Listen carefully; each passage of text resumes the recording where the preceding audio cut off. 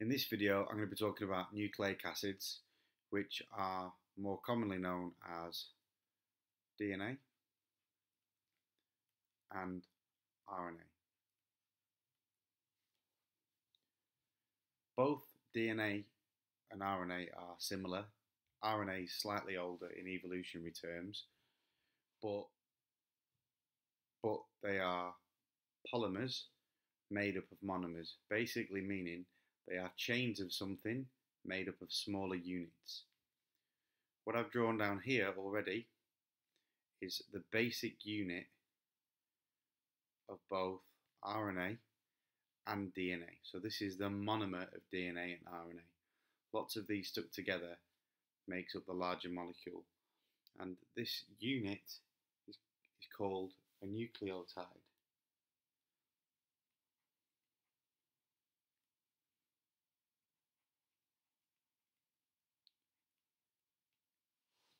So it's the same for both. It's a nucleotide. Both DNA and RNA have this circular thing. The shapes are just drawn like this for identification. At a higher level, above level 3, you need to know the molecular structure of these more, but for this level this is fine. So this circle here is the phosphate.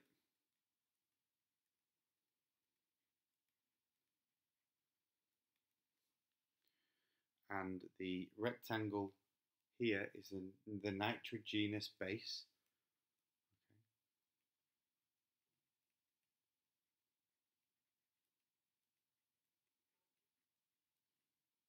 Genus base. Seem to do that with all my S's. And this can cut a nitrogenous base comes in 4 varieties, but we'll talk about them in a minute. And then you have this pentagon shape in the middle, and it's a pentagon because it's a pentose sugar. Both DNA and RNA have these, the nitrogenous base and the phosphate, and they both have a pentose sugar. However, the pentose sugar has a different name in each. So first of all, we'll talk about DNA. So the sugar in DNA is known as deoxyribose sugar. So deoxyribose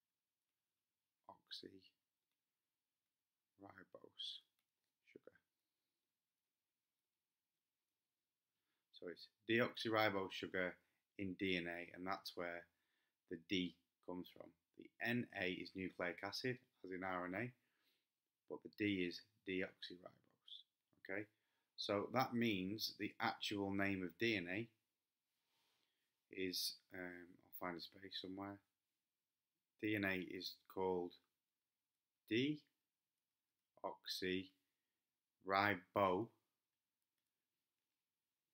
nucleic acid.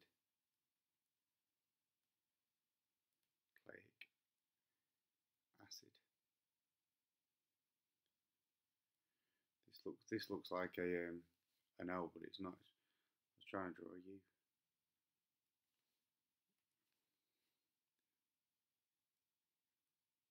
There you go. Okay.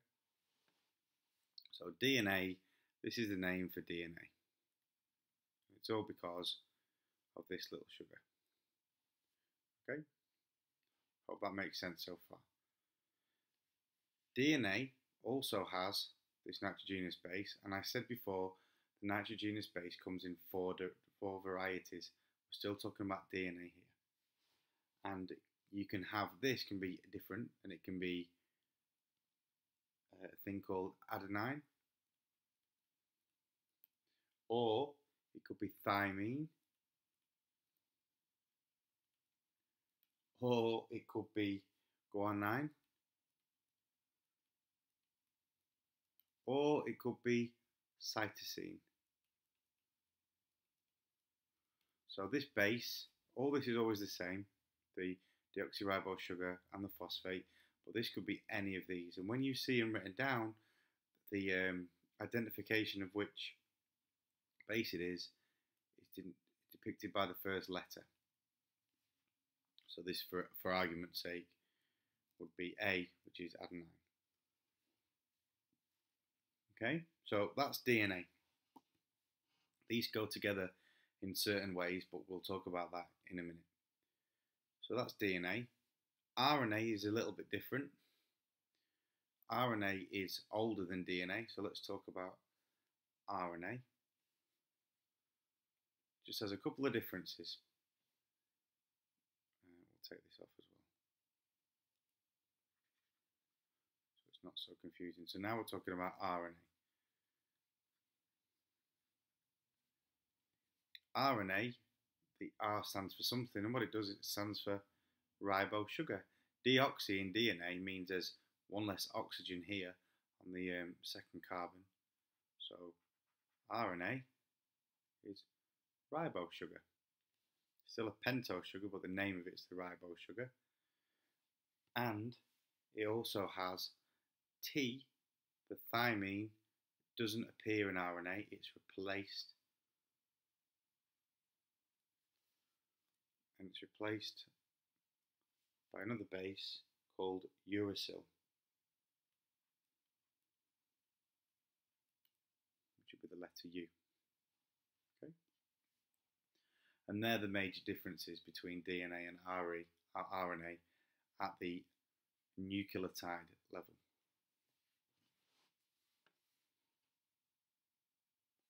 So I said that this nucleotide is a monomer, and when you stick lots of monomers together, you get a polymer, and this is a polymer. Okay, so this particular one's very tiny, and it's made of 4 nucleotides.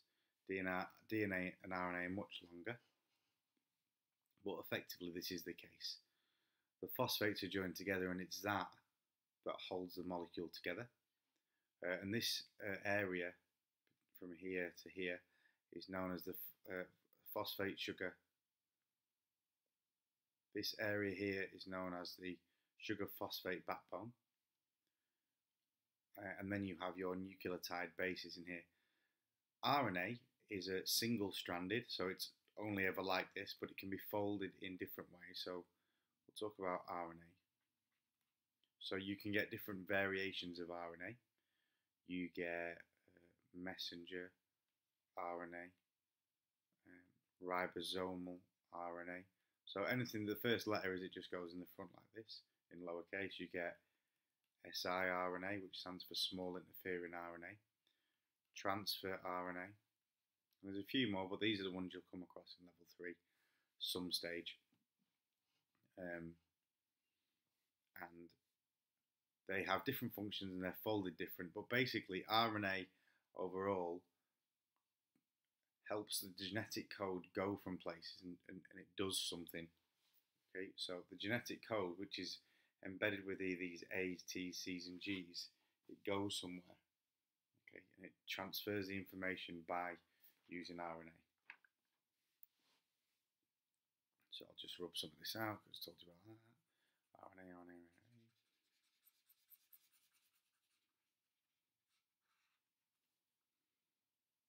It's only ever single-stranded, and as I said before, the T is replaced by U, so thymine is replaced by uracil, and you just get them written down along these things here. Okay, that's all I need to say about RNA so far. The other molecule, the most popular one, is DNA, deoxyribonucleic acid. Now, DNA is double-stranded. The D doesn't stand for double, remember. Okay, it stands for deoxy, but it's double-stranded. So, when I stick another strand here like this,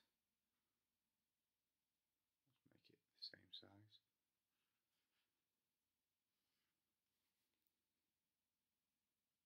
Okay, that's near enough. Now, what happens is the bases come together. So this base needs to match that base, but it can't at the moment because it's not the right size. It's not the right direction. So what it does, the opposite strand goes in the opposite direction. And this is depicted, sometimes you see things saying a 5-to-3 direction. Well, what it means by 5-to-3 direction in DNA is your 5th carbon is here, and this is your third carbon. So the direction of travel is going that way, and it's the opposite side here, so that'd be 3 to 5. Okay, you see that when you start doing more about genetic engineering. Now, so it's double-stranded, and when you zoom in,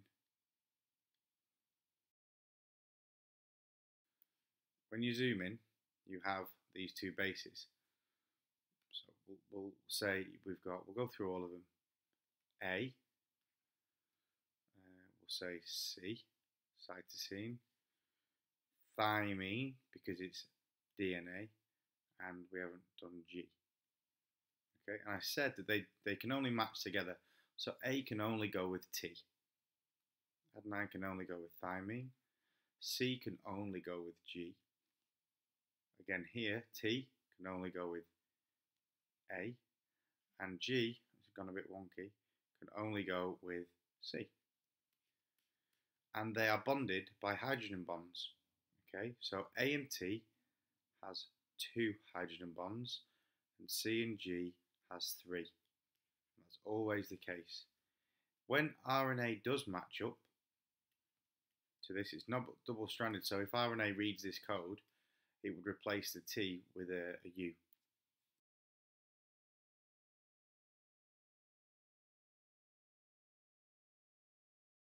Okay, the reason you need to know about these bonds is if you're trying to separate this inside the lab, you need to heat this up. And if there's 2 bonds, it doesn't take as much heat, and if there's 3 bonds, it does. Okay, so that's how they pair together. I'll just take these little things away. Now, this is obviously a smaller molecule, like a little example, but what happens is this DNA is stored within the nucleus of the cell, and it's stored in a certain way. So it's very, very tiny. So we'll get this and we'll make it a little bit smaller, like so. Okay, I'll make it even smaller.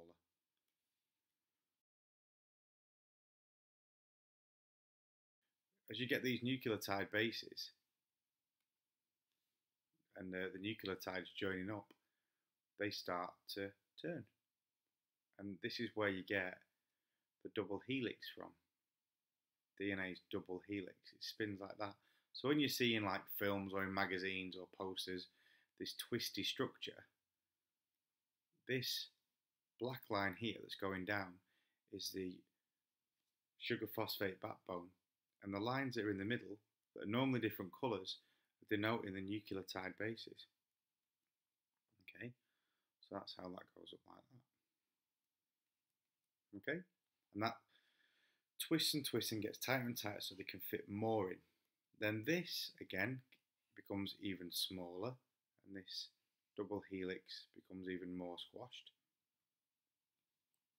and it then becomes, in fact I'll make it even smaller.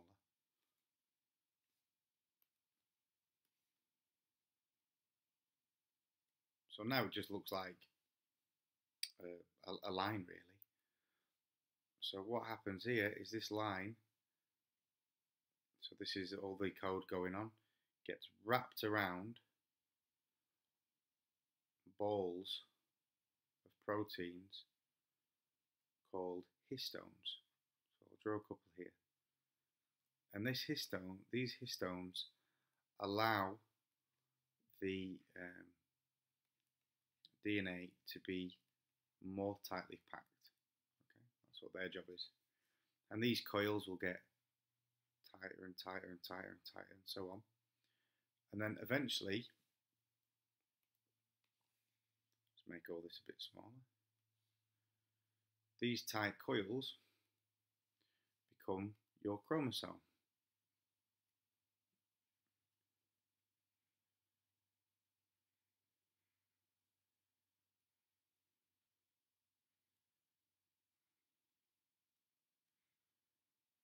Okay, so each one of these arms is called a chromatid.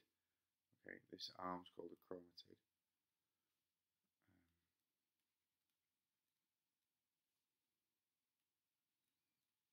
Okay, and this holds all the DNA for that chromosome, which is a lot. Okay, when you think about how tightly that was. I mean, I only had 4 here, but the human genome's got about 25,000 genes, so it's got millions and millions of bases.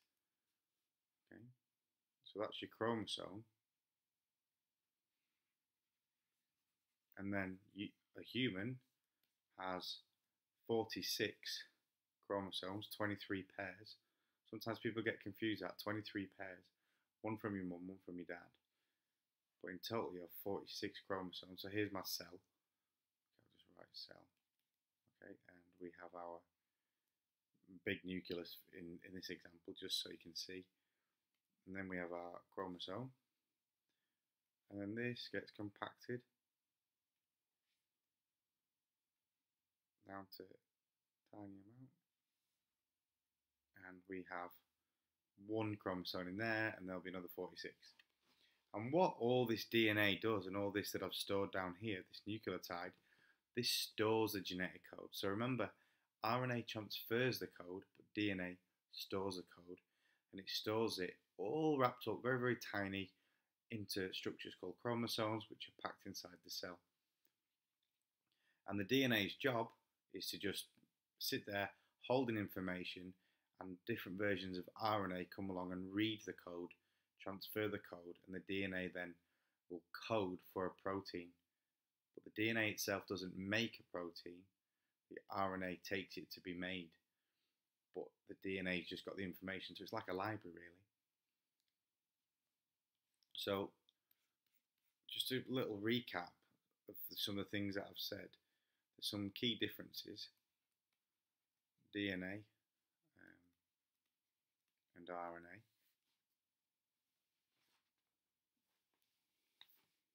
DNA is very, very long, whereas RNA is relatively short.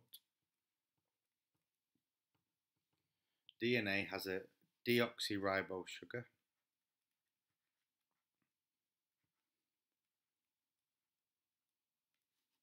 and RNA has the ribose sugar. DNA has the base thymine. RNA has the base uracil instead of thymine.